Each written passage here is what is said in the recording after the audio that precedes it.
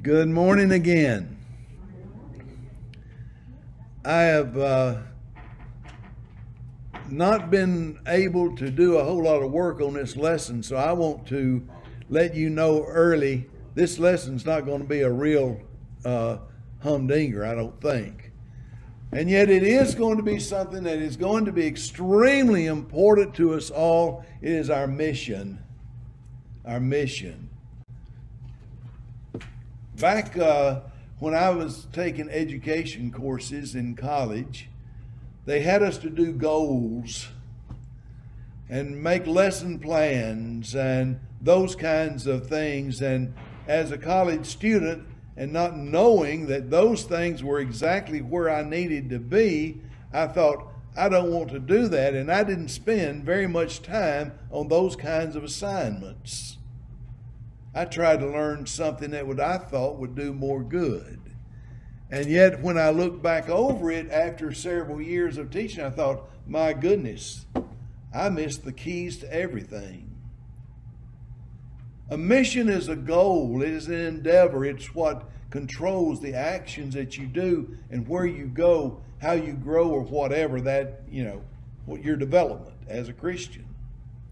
And we all need them. We need to have a clear mission of what we're doing in life. Certainly we have one as a Christian. And on your outline, our mission is glorifying Jesus.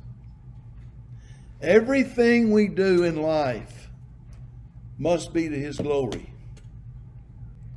Whatsoever you do in word or deed, do all in the name of the Lord Jesus Christ. You can change that to do all to His glory. Boy, it is who we are. It's not that I became a Christian in name, but I didn't become a Christian in life or in action. It's who I am. It's who you are as Christians. And that changes the whole outlook on everything. So I'm going to give you this morning some ways in which we can do that.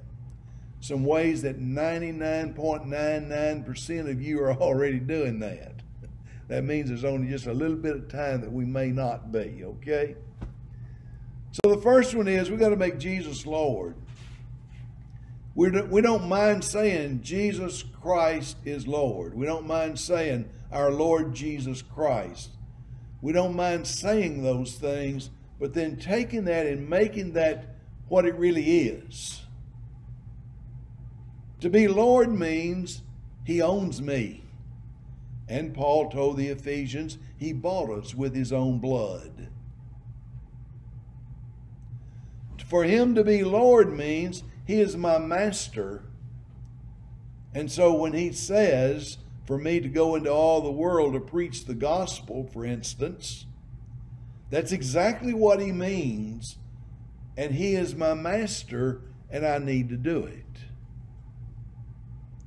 And when to be Lord means king, and I need to let Him reign in my life, over me and in me and through me. So the first thing I want you to do is, in your mission statement, if you want to put it like that, is to say, today, if I hadn't been before, today I'm making Jesus my Lord. It comes from Philippians chapter 2, verse 11. And that every tongue should confess that Jesus Christ is Lord, to the glory of God the Father. Two things in that passage that I think is very noteworthy. The first one is that every tongue is going to be made to confess Jesus is Lord. Now just set that over here to the side, because that's going to happen at the judgment. I have an option now to confess Him, but one day God's going to make everybody do it. The second thing that's noteworthy out there is when you do confess Jesus as Lord, it brings glory to God. Now, glory is beauty, it's magnificence, it's excellence, it's lifting God up. It is a worshipful thing for me to say in my life, Jesus is Lord. So here's what we do with it. Give him your plans. You know, I plan on doing this, that, or another today or tomorrow or the next day or next week. And James says, we don't need to be saying, I'm going to go into the city and buy and sell and get gain. But what we should say is, if the Lord wills, I will do whatever. And it behooves us as people who are believers not only in the Bible, but also in God who is in the Bible, and Jesus and the Holy Spirit. Here I am, Lord. Today, I need to do this, and I need you to be with me, and I need you to help me, and I need you to support me, and I need you to make it successful. Give him your plans and the decisions that you make. Give them to Jesus. He said, I will be with you, I won't leave you, and I will help you. Need to seek his guidance in all aspects. And that's not just making plans, but when something happens, it's out of the ordinary, and I get surprised by the IRS, for instance, or by a sheriff knocking on my door, or by somebody trying to break in, or a flat tire, or whatever happens to me, Lord, help me. Here I am, Lord, I'm yours, help me. So our prayer today is, Lord, please take care of me. Please, Lord, I can't make it without you. Guide me in this lesson for me right now. Give me the words to say. Give me the strength to say it. The energy so that I don't just be monotone all day long, you know. Help me, Lord, in whatever I'm doing. And when you do that, you're going to draw closer to him. Secondly today, our fruits of righteousness. Fruits. I pulled John chapter 15 verse 8 says, herein is my Father glorified, that you bear much fruit, so shall you be my disciples. And I read that entire chapter trying to find what is it John's talking about here that I will do if I glorify the Father to bear fruit. And two things. I'll be what God wants me to be. And I'll have in my heart the compassion and love that God has for me. And I'll be able to share that. So to John, in that position, that's where it is. Glorifying Jesus, I have put down here, is living a life that produces spiritual fruit. I don't know how in the world I can glorify God and not grow spiritually. I don't know how in the world I can glorify God and not bear, in this context here, the fruit he wants me to have. Reflecting him. Jesus shines his light on me.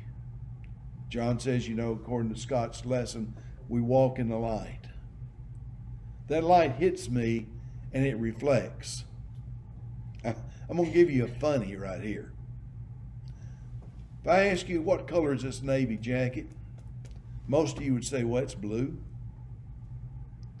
Now, Alton Cotton's been in my art class. I don't know whether we did color theory and when you were there, Alton, or not. And I don't know whether you would remember it or not anyway. But this coat is not blue. What you see is blue. The light that hits it contains all the colors of the spectrum. And the light that is absorbed is what color this suit is. And what is reflected away, which is not what it is what you see. It's like a mirror. It reflects back. This reflects blue. It absorbs orange.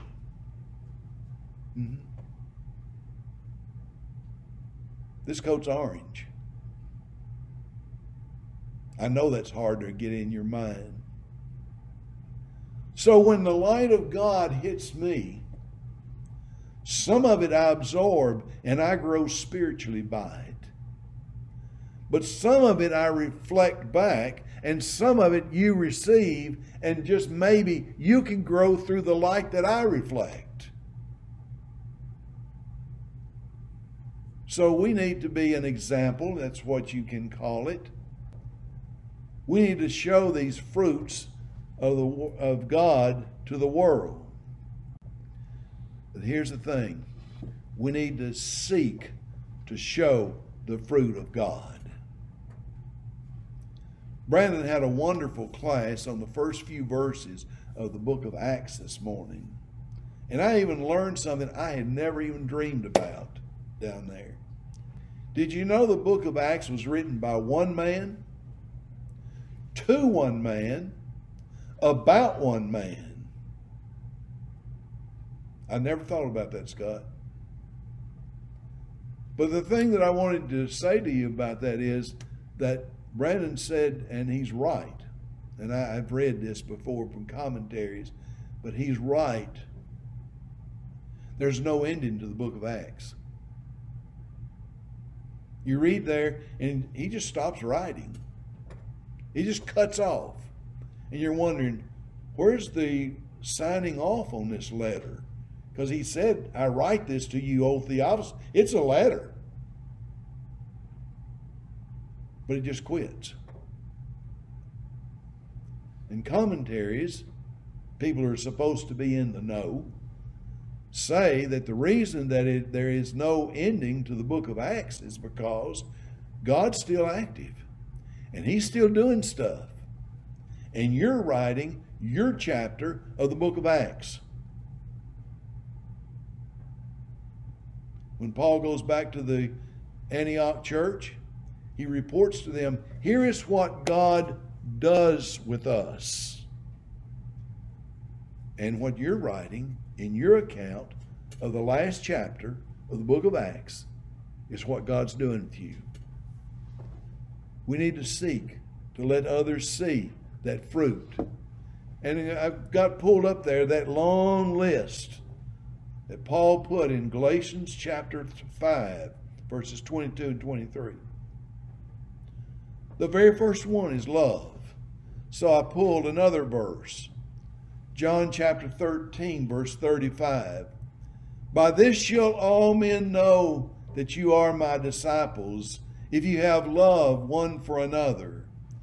Then I thought, wait a minute, Charlie.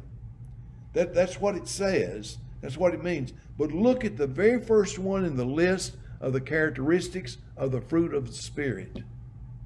It's love. Now, what if I take that list and go to John 13:35 and substitute instead of love, joy? By this shall all men know that you are my disciples if you have joy. Because that's what God gives to us. Or what if I say, by this shall all men know you are my disciples if you have peace? And you can go all the way down through the line with that. And all of those characteristics are characteristics that we ought to have. And people ought to look at us, and because we have those characteristics, they ought to know we belong to Jesus. So I'm going to use that love there in John 13:35.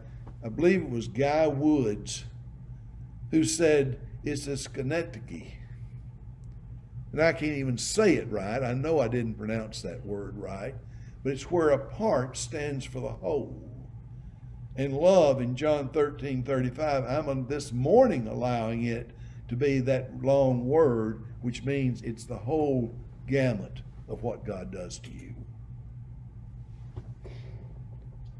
Next, we got to live and teach the gospel.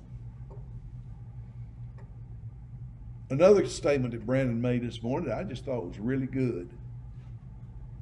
He said, you can't be a Christian and keep it a secret. Because either the world will find you out, or your Christianity will find the world and change it. But if you keep it a secret, the world is going to overcome you, because you're not really reaching out and living it. So I pulled Mark 16:15 because it's a short verse. And he said to them, "Go ye in all the world and preach the gospel to every creature." I want you to know something here. You don't have to go to that donkey that's in that pasture right over there next door here and preach the gospel to it. You don't have to catch one of the mice probably that's running back here in the back part of the building and preach the gospel to it. But you need to allow your light to so shine before men that they may see your good works and glorify your Father which is in heaven. Whether that's just by the way in which you live, which I think that's exactly what it needs to be done, or whether it's saying, "Come here, let me study the Bible with you." Either one of those is perfectly acceptable. On my Thursday night Zoom, there's a boy that's on there named Ryan Simpson. And sometime around March, April, somewhere in that time period, he spent 2 weeks in Africa. I probably told you this. He baptized 2,800 people in 2 weeks. Now, there were about 6 others with him. It wasn't just him. That's right. Well, he just got back a week and a half ago. And guess what he's reporting now? 2 weeks. A team of 12 people baptized over 4,000 people. It still works. That's what I'm telling you. The gospel of Jesus Christ is like a two-edged sword, and it will divide you apart, get all in you. It'll work you over, and it will change your life. That's why we need to live it and teach it, because it is glorifying Jesus. It must include this. What we have in Jesus is wonderful. Forgiveness, love, mercy, goodness, hope of heaven. We have God's blessings. Why do we want to keep it to ourselves?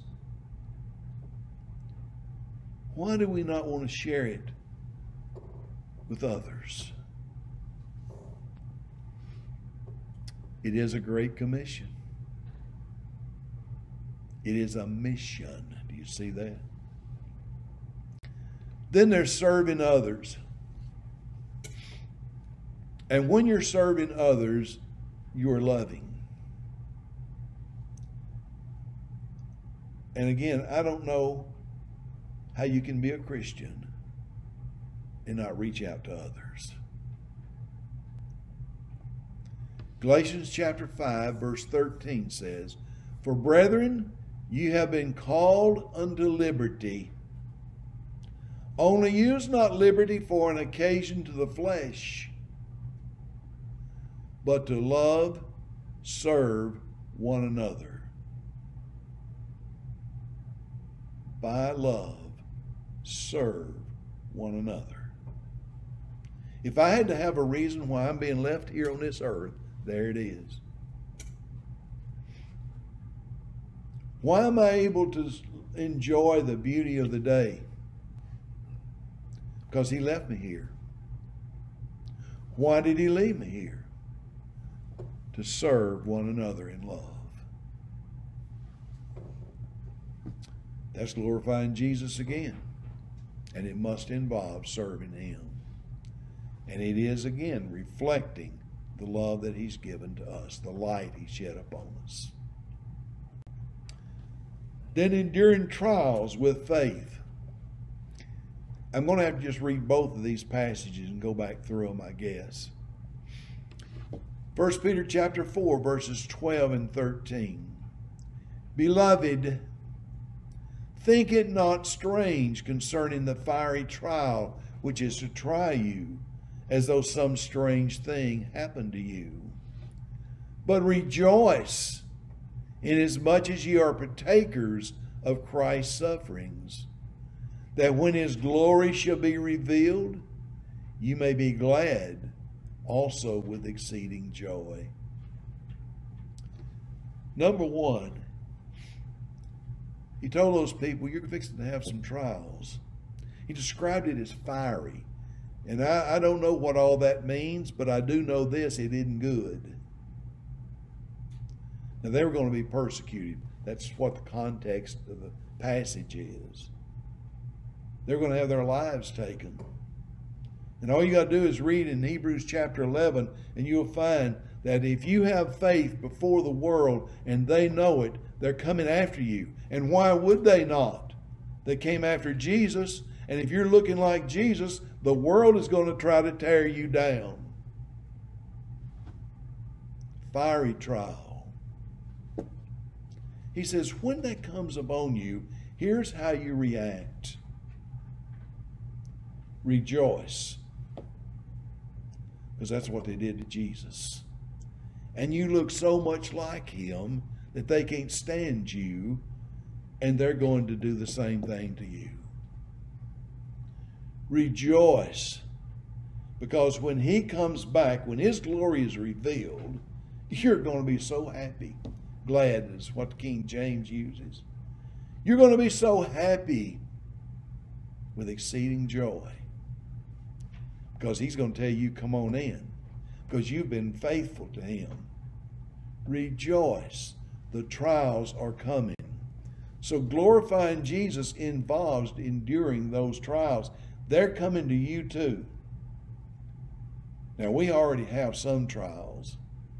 There's some things that make us say, you know, I need to do this today rather than worship. Or I need to do this today rather than help somebody. Or I need to do that. And you all in the time, there's something in the back of your mind saying, Charlie, you need to do this or that. You got to endure. You got to go through them. We got to have faith that he's with us in those trials. He's not going to leave us. And we need to pray that our response will be to bring him glory, because you do not know how you are going to react when the temptation or the trial comes to you. You do not know that. Therefore, it behooves us to make up our mind before, I am going to try, I'm going to endeavor, I'm going to put my best effort forward to do what God wants me to do in every instance. So let's bring it to a closure. This is not on your outline here. So look up here. We've got to acknowledge Jesus as Lord. We cannot be a Christian without making him our Lord. We got to bear fruits of righteousness, and that means we got to look like we're making him our Lord.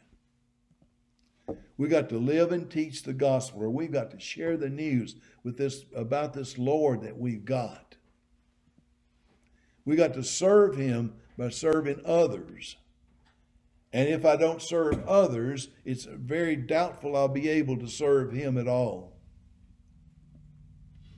We got to put up with whatever comes our way. These things are not an extensive list. These are just some things that just popped into this old boy's mind. Okay? Just crazy stuff. But it's needful. It's needful. So if you take this, you now have a mission. And your mission for the rest of your life, every single day you live, is to glorify Jesus. Glorify him. Why? Because he's Lord. Because he's God. It's a mission in which God wants us to have. I know that because I pulled the passages from it. And it's a mission which will bring you closer to Him and allow you to grow in faith. And I want you to know this. God will help you every turn of the way. He will be there and support you. Amen.